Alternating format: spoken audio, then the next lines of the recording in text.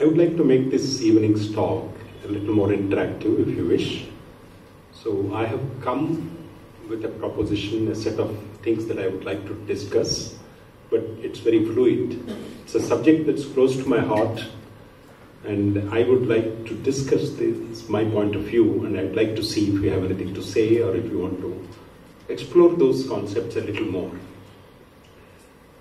I've been interacting with young people quite intensively in the last 1 decade or so, even earlier, but much more intensely in the last 1 week, 10 years, 1 decade definitely, or possibly a little more. And I see this as one of the inhibitory factors in the minds of many people. I always maintain that if you want to do well in life, which I'm sure that all of us want to do, some of the blocks are in the external world, and some of them are internal to us. And with the result, we get very confused, and sometimes we feel that our progress is not quite in our hands. It's mostly in our stars, or even circumstances, in our genetics, in our upbringing, because all these things determine where you go in life. With the result, a number of people feel defeatist in their approach to life, and feel apologetic about the fact that they are born into a poor family, or born into a country that's not going anywhere, where the economy is stagnant, or where the democracy is in disarray. Any number of excuses they have. It's better, I think, for all of us, especially for the younger people, to get that clarity on what is it that we can do about our life. Do we have any control of our destiny? Or are there many other things beyond us in our control? Beyond us that control our destiny? It's an interesting thing. You can have your views on astrology or genetics or epigenetics or any kinds of influences that can affect your life. But it's good to get some clarity, and I would like to throw some of my opinions into the ring. And I have been guiding some of the younger people. A couple of people that I'm mentoring are here. I would like to start by looking at the human mind and some of the difficulties that we have, some of the opportunities that we have, some of the things we can elevate ourselves, and so that we see the beauty of human mind. I've been a student of neurophysiology for a couple of decades, and especially in the last 10 years I've been looking at it, some of the advances and what are they teaching us. And nowadays, these days are called golden age of neurophysiology. Tremendous progress has happened in understanding the brain, that's the hardware, and the mind, that's the software. How brain can be instructed, how it can show plasticity, how it can actually become bigger than the problems that we have. And a number of those things are very important developments that all of us will do well to think. No matter what your age is, it's worth taking a look at what we can do in this life. In the morning talk, I talked about the important role that elderly people can play. I just briefly mentioned that, one aspect of it, because I see quite a few elderly people. One of the things that's happening in the world, if you take a brief step back and take a look at the large sweep of time, let's say 500 to 500,000 years, one of the things that you see is human life has gone through an enormous transformation. If you observe one species called human beings, for millions of years nothing much happened, slow progress, and suddenly in the last 1,000 to 2,000 years, or possibly 3,000 years, a number of changes have happened. But especially in the last 200 years, two outstanding things have happened. As an observer, if you look at it as a scientist, we have gone, our population has gone through the roof, and it will come to 7 billion plus. It's an exponential growth. Once anything gets into an exponential growth, in 10 installments, it becomes 1,000 times. In 20 installments, it becomes 1,000,000 times, whatever it is today. So once we're in exponential growth, the numbers have grown enormously high.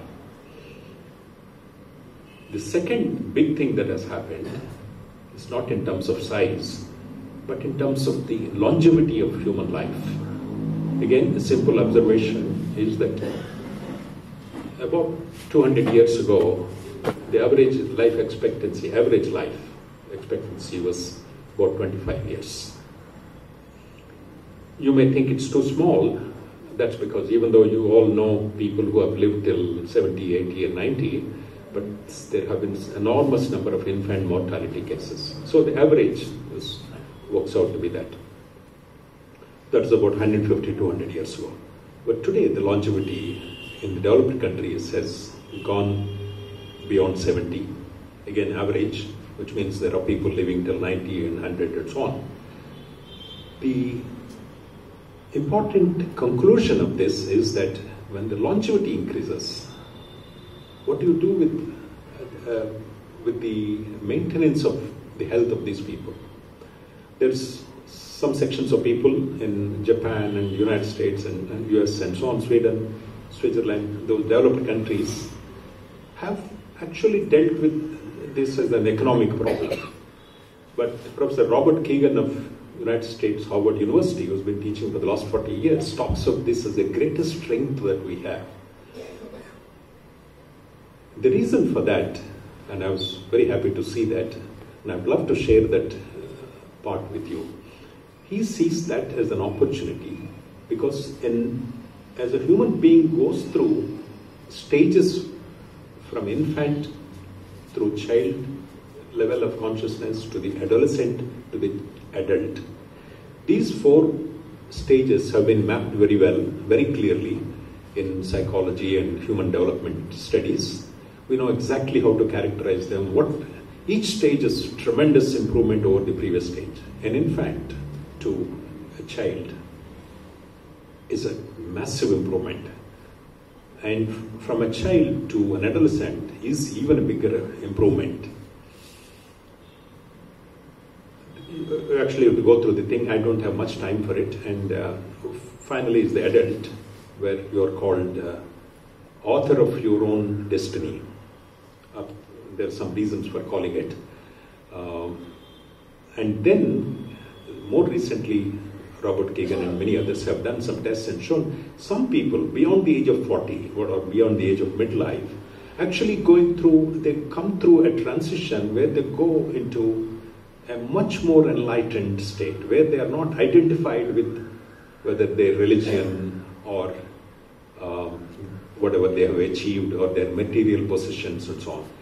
In the age group of 20 to 40, approximate age group, many people look upon themselves as, oh, I'm Sudhakar, I have a PhD degree, I have been this, I have been that, I have this house, I have that car, and I have done this, I have done that. Beyond a certain age where you have accomplished reasonably, whatever you have accomplished in whatever sphere you are in life, it is possible to transition into a stage of maturity which is far higher in maturity, in sophistication, in wisdom, in efficiency compared to the earlier stage.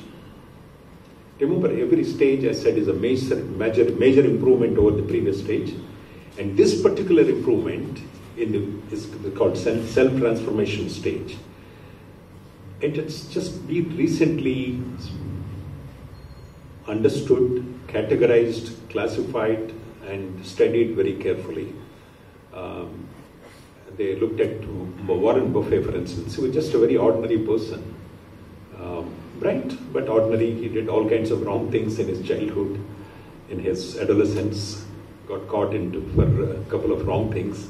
Then slowly he found his calling. He moved into an area that he liked very much. And he was ruthless, he was just after money and so on.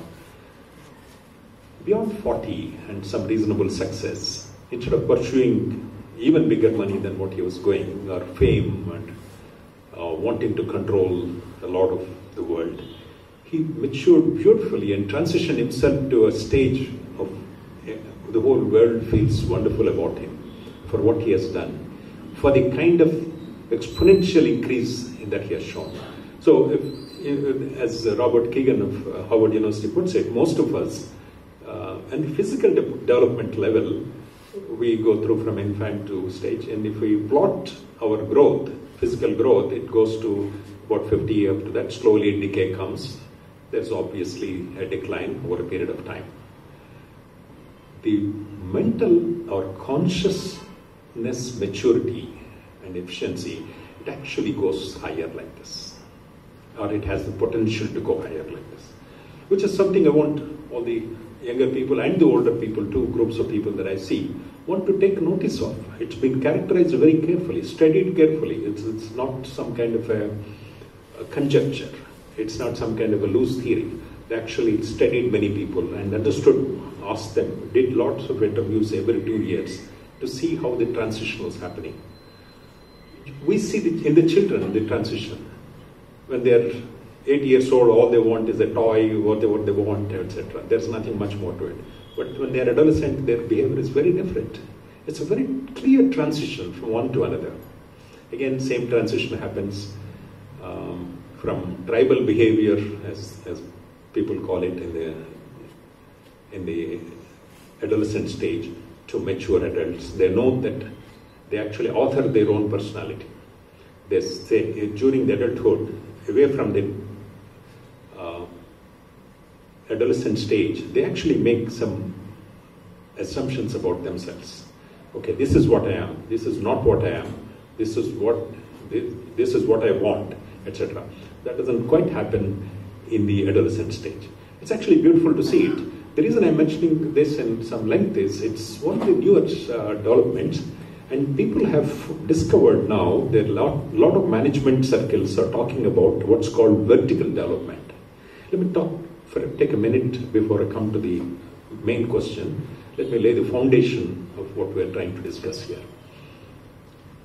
Today, learning and development in organizations, or even at the individual level, has taken two different dimensions. Learning is external. I may want to learn about accounting if I don't know much about accounting. I may want to know about technology. I may want to know a little more about diseases and alternative treatments. These are all external things that we can learn from. These are objective. They do influence my mind, but I'm acquiring these things like material acquisitions, knowledge, skills, and experiences that you can get from outside. These three things: knowledge, I can acquire; skills, I can acquire; experiences, therefore, I can acquire from the world outside. But there's an inner dimension of growth, and that is, while I'm acquiring those things, can I improve my ability to acquire, ability to internalize the data, internalize what I have learned? Can I elevate myself to a slightly higher perspective? And if I do that, what are the benefits? And this is internal subjective development. So learning is external, development is vertical, is the standard bifurcation that learning and development. So all of us go through both dimensions of development. Only we are not able to specialize. Take a look. It's only 40 years later, after you have achieved some amount of success in life, people look at one's own internal growth, one's assumptions about oneself. And this is where neurophysiology comes in, and it's just some of the developments are beautiful. And Warren Buffett, when he was told his own results, he was very surprised, and he said, oh, then there is much hope for humankind. This is something I would like to share. But let me get back with this foundation, that there is an internal development that's possible, subjectively. and there's an external development that I can take place, that I can plan my life with. This will have huge implications in the way we're looking at things, and Google is one of these leading technology companies, have understood, and they spend an enormous amount of money in helping their mid-level to senior level managers in improving the vertical development, that internal development, how they look at life, what are their assumptions about life, how they need to be slightly strengthened, and what do really wise people do. Can they do them a little earlier than 50 and 60 and 70 and 80?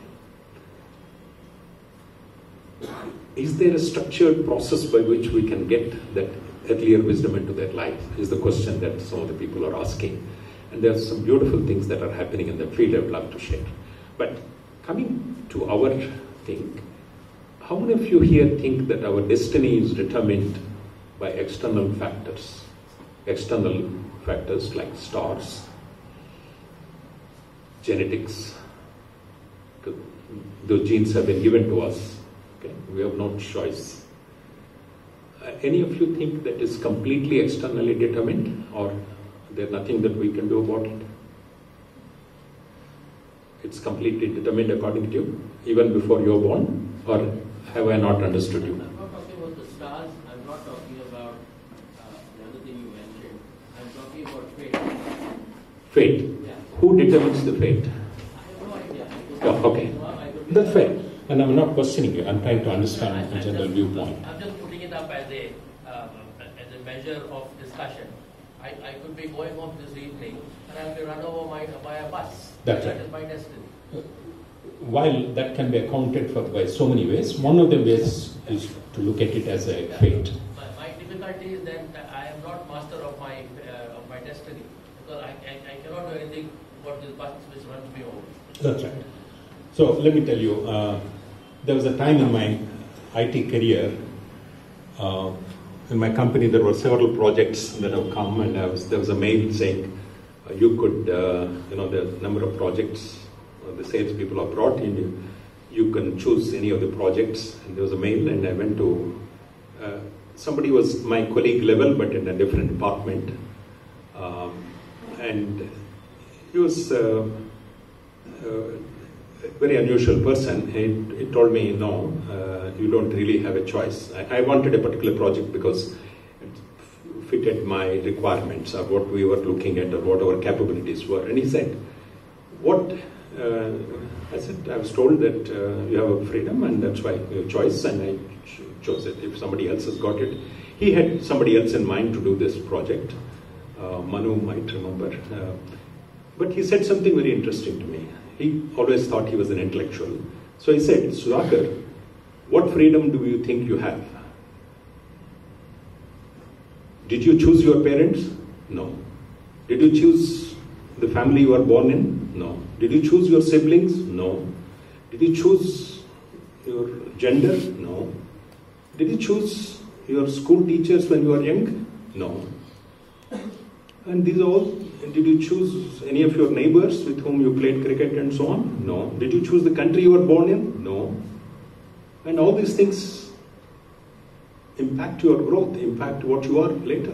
So the only freedom that you have is to twiddle your thumbs. He twiddled his thumb and showed me. That's the only freedom that you have. Everything else is kind of determined. Essentially, you are justifying what? Sorry? I want to say something. Sir, you were saying that there are many people in this. No, please, look at the point. Sir, you are saying that there is no choice. No, they have choosing it's not all. gender. But there are many people in this Wait. world choosing their gender also. From male to female converting. There are also people who are taking their citizenship of other countries. These are the big people. The poor cannot change their gender. Poor cannot go to other countries and take a citizenship. But there are people, elite, highly qualified person are doing the things, sir. No, I'm not. I'm just only. Listen to the whole argument and we can talk about it. This is the argument that was given to me. I have not yet finished the argument. That was his argument. My boss's, not my boss, he was my colleague. I found it so interesting. I told him, I remember telling him, it's fascinating how you summarized how many things that influence us and how you narrated it. It's fascinating how much you observed and collated and brought into one place. But it's more astonishing what you missed about human beings. Not everything is determined. While we have all these constraints, while my genetics are not chosen by me and many things around me were not chosen by me, I have a mind which can choose, which has made many choices, and I can improve my ability to make right choices as I look at the world and as I go forward. And it is that ability of the mind to pay attention and to make something out of its life that has actually taken human life through a huge amount of improvement in terms of culture, in terms of civilization, in terms of scientific discoveries, in terms of making a man go up to the moon and controlling so many of the diseases, coming up with cell phones, coming up with televisions, coming up with all kinds of devices to make ourselves comfortable. Human mind's ingenuity was there in almost all these activities, whether we moved from forest living to agriculture to industrialization to mass production and mass customization and so on, internet deliveries and so on, drones, all these technologies were a result of human ability to ingeniously devise our own life to be much better than what it was, at least in terms of physical comfort. So he said, yeah, that's true. And he left it because he wasn't. But that particular day, I thought about it quite a bit and I was fascinated by his viewpoint. Then I looked at the younger people many times and many of them told me that they feel very deflated. Then I looked at the human mind. Human mind is tremendous power. All of us have its ability to visualize. You don't have to think that only Thomas Alva Edison or Einstein or some great man has that ability. The one thing that's admirable is that every one of us have that ability. Whether we bring it out to great fulfillment or not is a matter of circumstances and our ability and so on. But I would not ever agree that one Einstein's mind or some Newton's mind is far superior to mine. I think all of us were endowed with an enormously capable human mind. But this human mind that all of us have also has several weaknesses. I'll mention some of them. Again, from neurophysiology and observation of life, nothing to do with the literary from emotional point of view. One of the some of the aspects of human mind is one of them is that we get distracted very easily. Mind looks at this, and at the same within 2 minutes you look at something else. As you are doing this, something else comes in. We fritter away a tremendous amount of energy. Right or wrong is it may be necessary. If a mother is taking care of one child here, another child here, and a kitchen somewhere, and telephone ringing somewhere, she may have to do multitasking. But after a certain amount of growth, the real advantages of a human mind come from ability to concentrate, ability to pay attention, ability to see a thought all the way through to its logical conclusion. Mind has that ability to get distracted very easily. And many young people, even if there is no necessity, they can't keep away from looking at their phone every few minutes. Or some other distraction. You can go into the descriptions of it later. It affects all of us at various stages, depending on how we have disciplined our minds. This morning, Tom Prakash was talking about that ability to control our mind is what we're all about. By control, I don't mean any negative thing. To be able to direct the mind to where we want it to be directed. It has a natural tendency to get distracted, and that is very necessary for survival. When you are taking a leisurely walk in the evening, and if there's a tiger somewhere or a leopard, you need to be paying attention to that. You can't say, whatever I'm thinking of, let me think of it then and take a look at the tiger. You need to pay attention for survival reasons, to quickly get distracted, quickly scan the environment for any signs of danger. The mind's ability to get distracted or to move from one to another with a microsecond or even a millisecond, somewhere between millisecond and a microsecond, has come because we needed to survive, and you made it to make quick decisions. And our medulla oblongata and some parts of the brain, within a microsecond, they actually take a decision, even before your thinking process comes through. If somebody pushes me and I fall down, the first thing I do is put my hand to balance myself. That's not even the thinking process. It's an automatic reaction that is taken at the medulla oblongata level, not even conscious of it. It just happens because survival depends on it. If I fall down, I could hurt myself. So I balance myself out if you push me out like this. There are millions of things that happen automatically in our human body and mind complex. We have no awareness of it, but they're all there in place so that we survive. It's to do with our survival.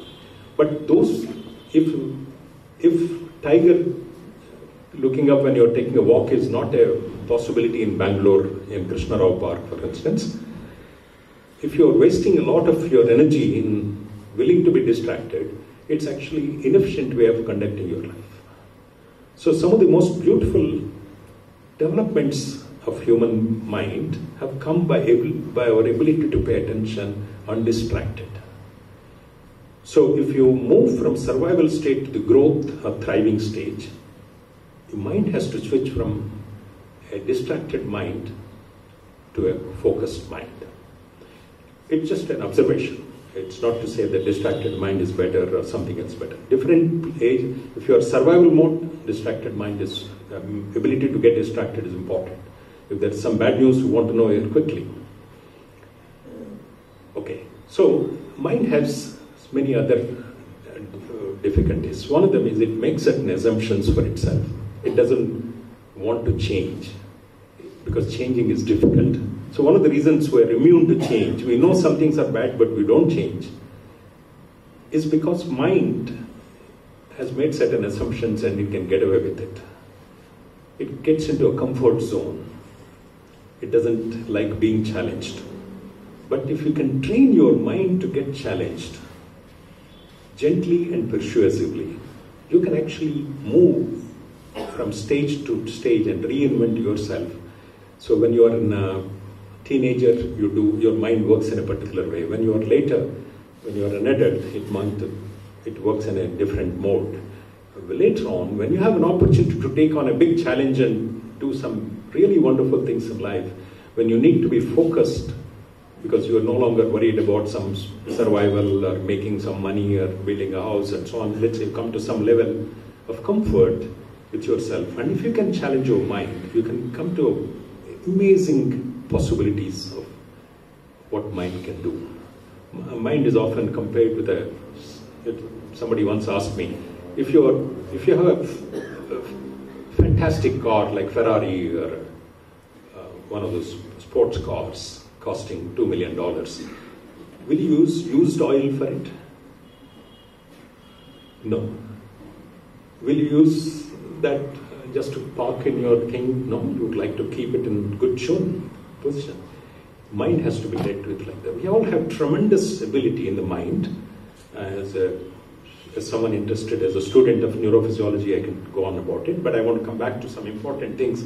I just wanted to set the ground. So mind has tremendous abilities, and we need to learn how to improve ourselves by improving our mind's ability to pay attention. I once asked, I remember, which is the most important resource that we have in life? And many people say time or money is an important resource, or network, or my contacts are very important. But the most important resource that any one of us have is our ability to pay attention. if you can pay attention to any problem with a certain equanimity, without mind being in an agitated state, mind being unhappy or frustrated or angry or depressed, if you remove these negative states, if you're in a state of equanimity and pay attention for long enough, almost any of the problems that are solvable have a much better chance of being solved. There are many examples that we can give for this kind of a thing, but I'm sure it's intuitive enough too. But can we get to that stage is a different thing. And so that brings me to the question, what prevents us being in that state? It's a number of assumptions that we make while growing up about ourselves, our abilities to do things. Mind quickly jumps into some, he's like that because he's so-and-so. Or he's come from a rich family, so he's like that. We just stereotype people. We stereotype many situations. We have very quick jumps, and we could be missing the entire possibilities of what we can do with that person because we made wrong, quick assumptions. One of the wrong assumptions that we make often, and I see many young people do it in their 20s and 30s, is, I'm not so smart. I'm not so bright to make money. I don't know how to make money. I'll never figure it out. I don't have a head for it. These are all assumptions which actually limit us. And sometimes I feel that the worst enemy that we have is not anybody outside, but inside our own heads. The voice that tells us, I'm not so, don't get into this, or I'm not so smart. I can't learn swimming. I'm not so beautiful, I'm not so smart, I'm not good at public speaking, and so on. A number of assumptions we make, that voice in our head needs to be dealt with. Because we're always looking at the world outside, either blaming the world or working along with the world somehow for survival. We're not paying attention to the questions that are raising our own mind. That is the internal development that I'm talking about, vertical development. But some of the things that can help us, we need to look at, and I want to tell you a couple of examples of that. And a couple of things that can help us. One of them is, we have almost no understanding of how to work with many of the world outside. For instance, we don't take responsibility of our lives, for our lives. We want to put the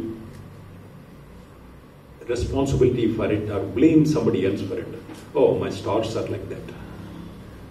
Yes, your stars may be like that, we don't know.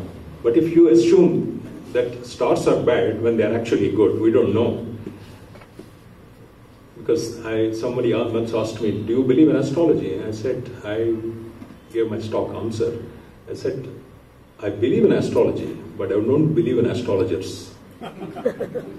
Because if I ask 2 or 3 different astrologers that don't know each other, I get very different answers, and it happened to me a couple of times. So I decided that astrology may be a great science, but it's communicated to us through people that I do not know how to trust.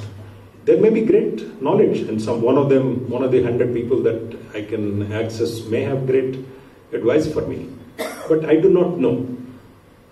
It's also true for some of the medical knowledge that we have. You go to 2, 3 doctors, they may give you slightly different or very different ways of looking at it. Sometimes I feel medical knowledge is not very different from astrology. And I'm not saying it just to make fun of either medical. 3 of my brothers are doctors, and I respect how much of benefit they have done to people. But as a science, it is still iffy. It is still at a stage of experimentation. Certain things we have managed to do well, but many things we do not know. In the absence of that firm knowledge, why do we make assumption that luck is not with me? Luck may be with you. In fact, when I talked about 108 in one of the talks, somebody asked me, "Sir, you are so lucky that you got this opportunity, and you yourself said at the end that you are so lucky. We are not so lucky to get an opportunity like that." I said, "How do you know that you are not luckier than me?" has anybody decided that you are not luckier than me? How do we make that assumption? You may be far more lucky than I am. And I also went through many phases in which I considered myself unlucky, but until I came to a state of mind where luck, I do not know how to interpret it, so I assume that it's on my side. My effort to getting what I want, to making that impact that I want to do, to my aspirational levels, is in my control. Luck, by definition, is not known to me. Why do I make that assumption that I'm not lucky? In fact, talking of blaming the world outside, some people get into the habit of blaming everybody for it. I have an interesting thing that a doctor friend of mine, Dr. Ravi Kumar, told me. I don't know if it's completely true, may have exaggerated, but he's told me a very nice story. He said my friend is a orthopedics doctor, and he said, one patient called him and said, look, doctor, there's something terribly, terribly wrong with me. Every part of my body is paining. He said, really? That's very unusual. Every part? I said, yes. You mean nose? Yes. I said, okay, come over to my hospital. Can you come? He said, yes, sir, I'll come. I'm pain, but I'll come. So he came, and he was sitting before the doctor, and the doctor asked him, okay, what do you say? Every part of your brain. For instance, your nose is paining? He said, yes. Ouch, it's paining. Your shoulder? Ouch, it's paining. Your cheek? Ouch, it's paining. He said, now I know what the problem is. The problem is with your finger. Every part is all right for you. Let me just examine your finger. And he said he found something wrong with the finger. There was some problem. And this guy was completely off his nut and thinking that every part of the body. I have a feeling this is slightly exaggerated to make a point. But there may be some truth in it. But for our purposes, I've seen people complaining, everybody, the boss is wrong, the organization is wrong, wife at home is wrong, the husband at home is wrong, children are wrong, society is at wrong, political parties are wrong, administrators are wrong, bureaucrats are wrong, neighbors are wrong, and everyone, you blame them. No, the point is, they may be blameworthy in some situations, but you have to deal with the problem rather than blame others for your destiny. And that is required in a forest. That is possible in a state of mind when you are calm and take responsibility for your own life. So the first thing that you need to do is to learn how to take responsibility for your own life, not blame others. They are what they are, you are what you are. If you think that others were immature, well, you are also immature at one stage. So let's move away from blaming the others and seeing with whatever I have to deal with in my life, including immature people or corrupt people or bad people or ugly people or not so mature people, can we still work with them? If it is my lot, either can I not work with them, and if that is not possible, I have to work with them, then let me see how best can I work with them. And that is what I mean by taking responsibility for your life. If that is possible, the next question is, how do I collaborate with people? And I have a simple yardstick that we need to clear our minds. I've come to this at a later stage of my life. I tell myself, when I work with somebody, anyone outside of me, I tell myself that I am not superior to this person. I tell myself I am also not inferior to this person. But thirdly, and more difficult thing to understand, I also tell myself I am not equal to this person. No, that's strange. If I am not superior, if I am not inferior, then I must be equal. No. I am unique. That person that I am dealing with is also unique. If two of us are incomparably unique, where is the question of comparing ourselves and saying one is superior to me or inferior to me or equal to me? I am a unique human being. Every one of us is unique in terms of what we bring to the world, what we bring to any interaction. A calm way of dealing with life is to have that equanimity to say that I am unique and the other person is unique.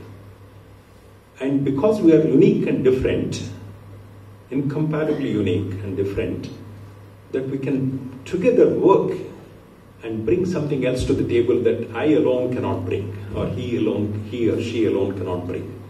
This is a beautiful thing. Every time you get stuck in collaboration, take a look. Don't blame the other person,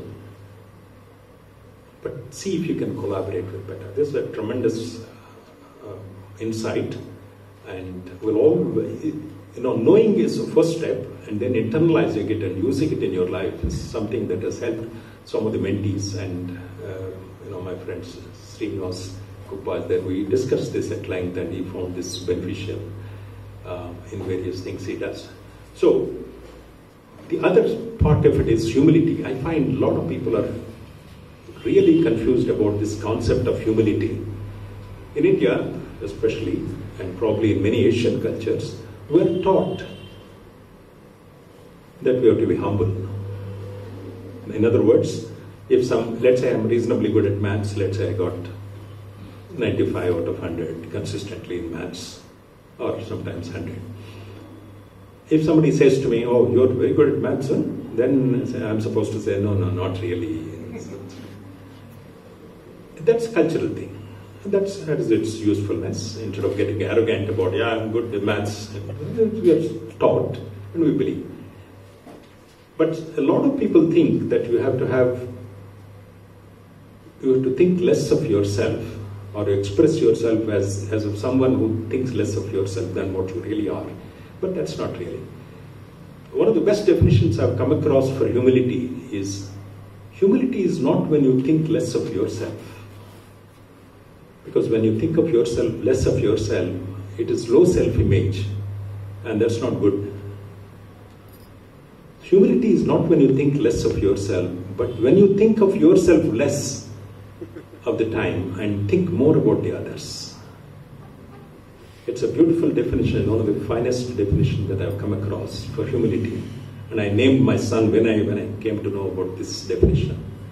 Because Vinaya, Vidya Dadati Vinayam, true education is one which gives true humility. And true humility is when you think of yourself less and think more of the others. Let me explain what happens in our minds. A normal human being always is concerned with himself. Oh, I haven't done this. Oh, I have to do that. Oh, I have to deal with this painful fellow. I have to send this email. It is me, and me. You should also spend a little bit of time telling your mind at a conscious level that you need to think about not only me, but others. And it's a shift that happens gradually. Then it is not that you ignore yourself, but a mind that spends disproportionately too much of time on oneself and one's survival and one's growth and one's fame and one's money and one's acquisitions and one's superiority in the community we live, which shifts gradually to others. And we can come to an equilibrium. That's what I mean by equanimity. It is possible to do that shift. And I know people who have done that beautifully. Once you become aware, the problem is that we are thinking too much of the time we are occupied with ourselves. Nothing wrong with taking care of yourself, but you also have to look at others. As I was saying this morning in a talk, one of the best insight that I ever got was when I was a PhD student at the University of Science, late in the night after many cups of tea. We came to the conclusion that, and that conclusion stayed with me for many decades. And the conclusion is, we don't know morality, we don't know, because what's moral for one religion may not be moral for another, and so on. In one religion you can pray to God in the physical form, in another you cannot. In one religion you can marry more than one person, in another you cannot, etc. Let's leave aside these differences. Let's look at what people want. Everyone wants to be happy, fundamentally, irrespective of anything else. It's a fairly good assumption. But we also came to the beautiful conclusion, as a corollary of that, none of us can be happy when people around us are all unhappy. We cannot be healthy if people around us are all unhealthy, either physically or mentally. We cannot be wealthy if people around us are all extremely poor. And if you can be, but it will not be sustained. It's not sustainable because if you're a multimillionaire and you're surrounded by slums, it's only a matter of time when some violence comes in or some people figure out how to get that money from you because they have to survive too. Your health, wealth and happiness cannot be alone. Now this is tremendous insight. We are actually in this insight, we are combining our concept of selfishness with concept of altruism beautifully. This is something I want to talk about for a few minutes. I have a few minutes. Yeah.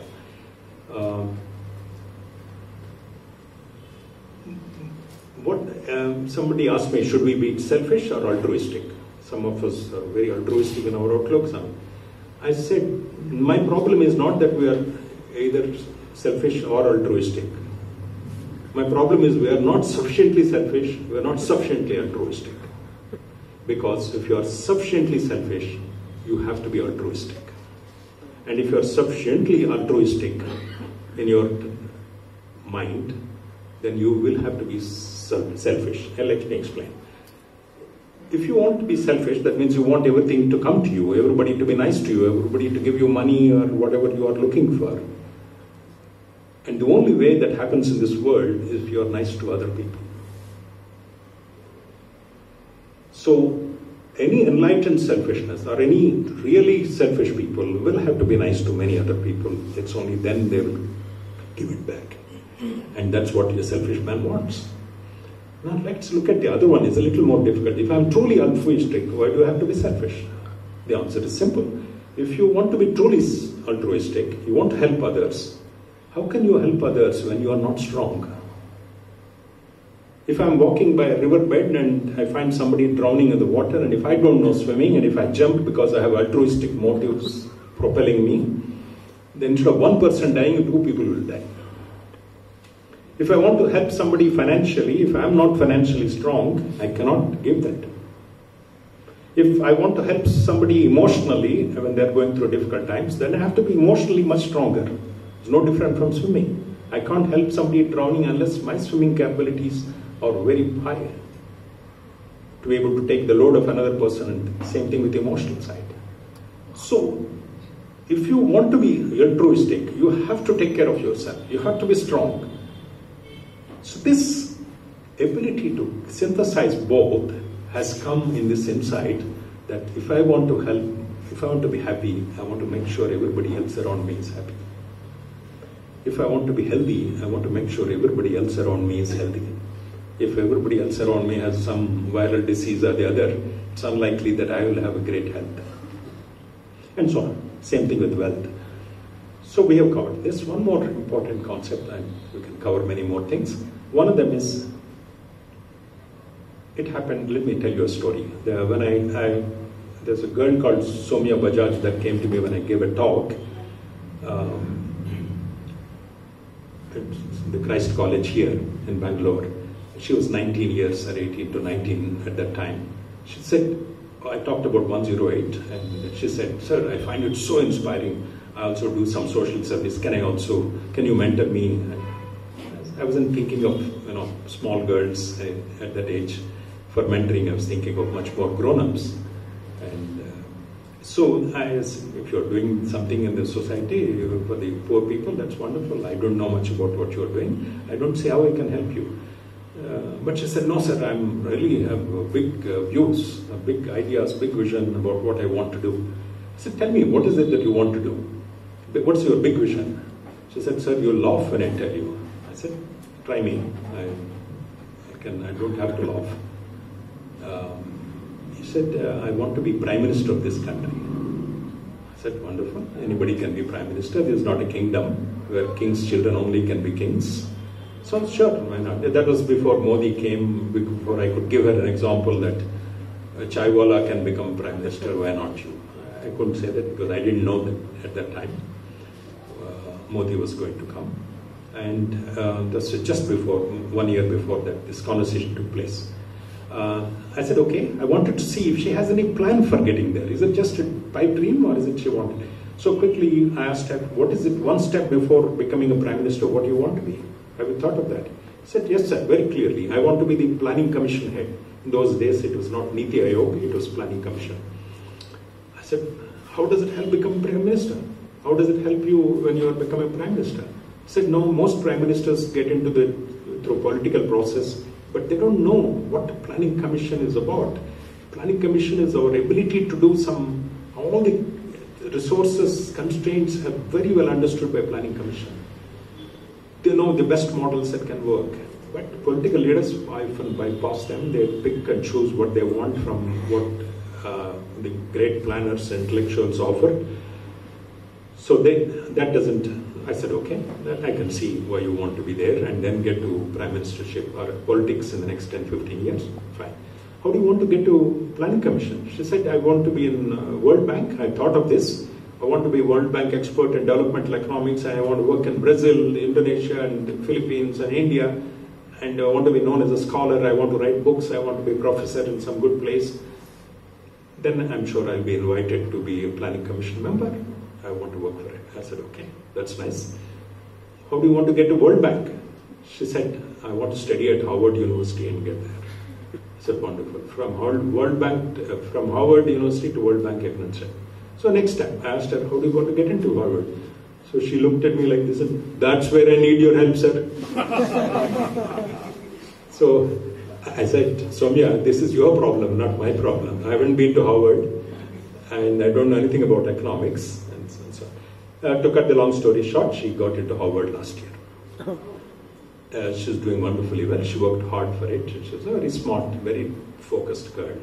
But one incident in my mentoring I want to tell you. She came, first time, I said, come home. She came home, met my family members, and I said, okay, I don't know about anything about economics. Write one page about each one economist that you like. And similarly, 10 pages about 10 economists that have made outstanding contributions in this country and bring to me in 5 days' time. She worked on it, came back to me, wonderful one-page summaries. Then she told me, sir, I have written these things. I have understood, I have realized that I am not Harvard material. So when she went through this exercise and saw outstanding contributions, how well they have done, some of them got Nobel Prize, some of them have done extremely well in contributing and turning the countries into much better economic cycles of development. Amartya Sen and many others she has studied, and in the process, her own vision took a much bigger expansion. And in the process, she also felt timid, scared about what she can do. Even though she had a big vision to become the Prime Minister, here she got stuck. Then I told her one thing that upset her very much. I said, Soumya, I completely agree with you. You are not Harvard material. It's a fact that you are not Harvard material. She was expecting me to say, no, it's okay, you will get there and so on. She said she is not Harvard material, and I said, I agree with you, you are not Harvard material. It's a fact. Then I asked her, do you know the difference between a fact and truth? She said, yeah, kind of, I know. I said, no, let me explain to you. And that's the reason why I'm explaining this story at some length, because many of us have this confusion. I said, I define it this way. A fact is something, any data that can be verified is a fact. Like if you say it's 32 degrees Celsius now, if two thermometers say that, and if they're good standard thermometers, chances are, and that's a fact. But facts can change with time. By the evening it can be 28 degrees Celsius. By the night it can be 24 Celsius. A truth, by my definition, is something that doesn't change with time. Truth is also a fact that doesn't change with time. A fact is a verifiable data that can change with time. It's a fact that you are not Harvard material now, but that can change. But the problem is when you assume your fact that you are stating to be true. Oh, I'm not Harvard material. That means I'm sunk. I have no destiny beyond this, because that's the truth. There's nothing I can do about it. It doesn't change with time. That's where she got stuck. Then I told her that you need to understand that these facts, almost any facts that you have about you are generally changeable. And wherever it is possible to change, it's just a fact. If you are poor today, any of you, or unhealthy today, or not athletic or not something else, you can change that. Most of the time, these are facts that can be changed. But if you assume that they are truths, I'm not good looking, I'm not smart, I can't speak well, I can't do business, I can't do this, I can't do that. If you assume that to be truth, you are actually limiting your ability to possibly do that when it is in the realm of possibilities. And that is the danger. So, about a month back when I met her, she's in the US, but she has come to do some internship in Africa as a part of summer internship. She's doing that right now. She came, and when I met her, asked her about the thing. She said, of all the things I have learned from you, this one, the distinction between truth and fact, every time I get scared of, that I can't. She was the youngest in her class. She's at Princeton University. She took Princetonship even though she got into Harvard because they gave her a huge scholarship. And they're all comparable. Princeton is where her immediate supervisor that she reports to is a Nobel Prize winner at that level. There are many Nobel Prize winners in that university. Harvard also has some, but they gave a good scholarship, so she went to Princeton University. Are we running out of time? A few minutes more. And so the reason I mentioned that is, she said, of all the things I've learned from you, it is this one that most of the things are rich facts and I can change them. If you look at the political scenario today, or the honesty climate, the business climate in this country, you may have reasons to be depressed about. You might feel terrible, terrible things about this thing because you have seen some facts. But they're all facts and they can change. And much more remarkable changes have taken place than human mind generally anticipates on the basis of what it knows. Huge improvements have come into this country. In 1980s, I remember some of my friends came back from the United States out of love for India or out for wanting to take care of the parents. And they couldn't get a telephone connection in 3 years' time and they went back. I know at least 2 of my friends who went back. And they said, this country will never improve. I'm willing to pay money and I want a telephone connection and I don't get it. For love or money, I'm not able to get it. So what hope is there when there is such a poor infrastructure in this country? They went back. But today, my maidservant has 2 phones. I don't know what she does with 2 phones, but she has 2 phones. Why is this? How is this possible? A transition of such a huge proportions has taken place. It's possible that we all go through huge phase changes. So if you're facts-based, you understand it's a fact, you understand it can change. If you think of it as a fact as like gravitational law, it doesn't change from morning to evening. The thermodynamic law doesn't change with morning to evening. But if you assume that you're not smart, or this country will never improve, chances are, with that assumption, you may be totally out of sync with reality. It is possible. So if Soumya didn't take that position, she wouldn't have gotten into Harvard and Princeton and Columbia. She got into all the 3 universities. She's the youngest in her class. Remarkable little girl. I have so much affection for her. She used to come. She's almost like a daughter in my family. Srini knows her. It's amazing to see this kind of transformation. It's not about me, it's about the girl. And the clarity that she got gave her the energy. Why do we need clarity? About what collaboration is or what humility is, what we can do in this world. If we get clarity, our mind is not confused and pulling this way and this way. If your car is going with all the 4 wheels in different directions, you won't go anywhere. We need to be aligned. We need to get clarity in our thinking. If you do that, if you get clarity on many small things in which the inner voice in you is controlling you, guiding you, you open up your personality to the possibilities. When I was in academics in the Institute of Science, I never thought I would understand business, but I took a chance at the age of 40 to jump and see what it's like. And I told my wife to keep her job so that we can eat 2 at least a day when I fail. But I took a chance, went there, and there was no looking back. I did reasonably well in the IT wave. You can say I was lucky, but how do you know you are not luckier than me? But in case it wouldn't work for me, I kept alternatives. I told myself I love teaching and I can always find a teaching job. But took a step at an age when everybody in the Institute of Science told me, all my friends told me, you're an idiot to take that step. You're not very good at business. You don't know anything about business. You're jumping in. You've got responsibilities for your family.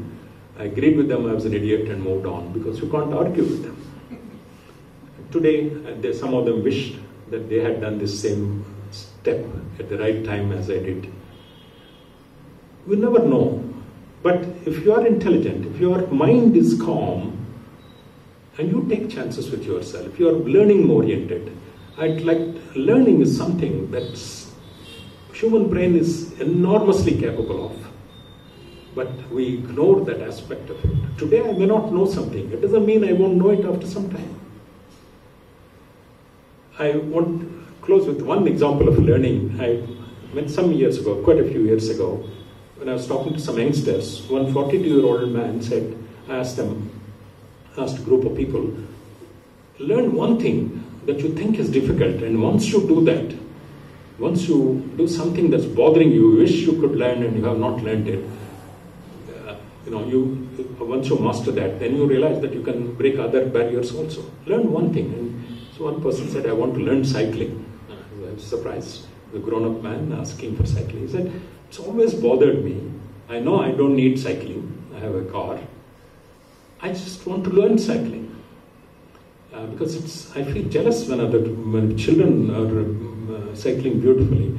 And I fell down sometimes when I was young and I never learned it. I was afraid. I got through engineering, I got through a good job, and everything else is fine, except that this bothers me. I said, okay, overcome that. Between him and me, we got together and did sing. And I told him, what makes learning of cycling difficult is the same thing for many other things, is that when you are pedaling, you need to do two things when you are cycling. You need to pedal and you need to keep balance. When your mind shifts for the first time learning to balance, then you stop pedaling for a few seconds and then you slow down and the balance becomes difficult and you fall down. When you are concentrating on pedaling, your balance is gone and you fall down. So it's an interesting thing. Each is eating into the other, and a child's brain adopts much faster between balancing and cycling and pedaling. An adult brain, because of certain difficult assumptions it makes and certain habits it has, it can't shift that fast. So either you fall down. So I said the best thing to do is to come to a slope, go to a flyover kind of thing or any slope, and don't worry about pedaling, just learn balancing. And between him and me, we did that. After doing about 10 times that, he actually understood that he has no problem with balancing. His muscles, there's what's called muscle memory. Muscles know how to balance. You don't consciously turn this side when you're falling this side and so on. You have to do it unconsciously or subconsciously. And did that. After he got comfortable in about half an hour's time, managing, he was not worried about that. He did about 11 times or 12 times.